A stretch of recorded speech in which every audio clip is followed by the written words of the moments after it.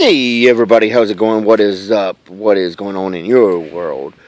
Well, today where I live, they are telling us that we are going to have a tornado warning until like 5 p.m. or something like that, and we might have severe thunderstorms until like 2 a.m. or something, and we're having all this crazy, weird weather.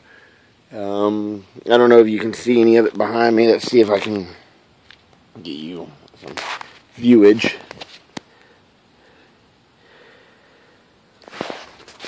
And so I don't know if you've seen that or not. And it is really cloudy, so that's probably a good sign for tornado watchage. Oh, let's show you this over here.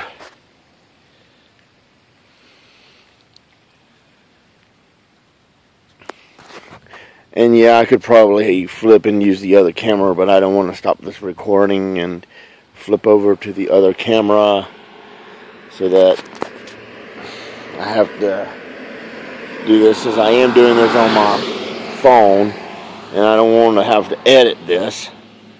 And I get really close to my face, and nobody wants to see that because that's just you. And I'm trying to do this without editing and without having to do any color corrections or anything. So this is another one of those wonderful phone videos I've been giving you guys a lot of here lately, which probably drives you guys nuts, I don't know. So yeah, we look like we're in for some severe weather, and I'm hoping that sometime this week I'll be able to get out and test a couple Machete Juniors. I don't know what they're really called. I think one's like a Gator, and the other one's by Gerber. Not Gerber, but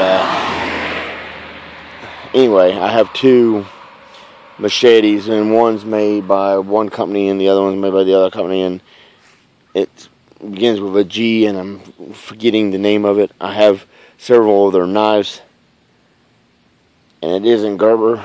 Well, not at least the baby food company. So yeah, I'm hoping to get out in the woods around these apartments and do a little testing, or over at my parents' house, go into their woods and do a little chopping with those machetes, because I've seen videos where the tang breaks or close to the blade breaks. And I've used mine, and I've done some chopping and stuff with mine, and I never had an issue, so I figure after this I should give it a little bit of more of a chance to see what happens with it. I mean, they were pretty expensive at Walmart. It kind of makes me sad if they're going to break, because I think the warranty's up on them, and I'll be upset. But anyway, that's my plan, is to test out those blades, test out my Black & Decker little chainsaw that works off of battery power. I'm suspicious about battery-powered operated chainsaws. Drills and such like that don't bother me. Now, skill saws or circular saws, that's another thing I have to say I'm not so content about, because I don't know, I mean, those kind of things seem like the kind of things that you want to plug in. Now, I can understand their usage to carpenters and whatnot, but I don't know, maybe it's just me. But anyway, I'm hoping to get a little shooting in.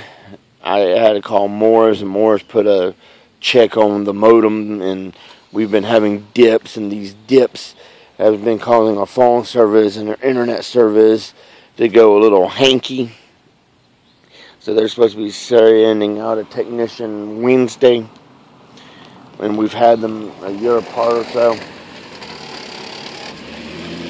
come out and check it. And the last guy came out and tightened at one of the connectors inside the apartment and said, "Oh, that was loose and that needed to be tightened." And for a while, yeah, okay, it worked, but I mean, it didn't work long.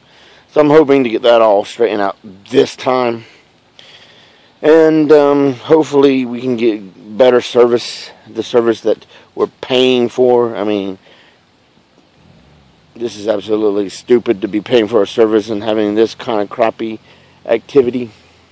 Shame on you, Morse.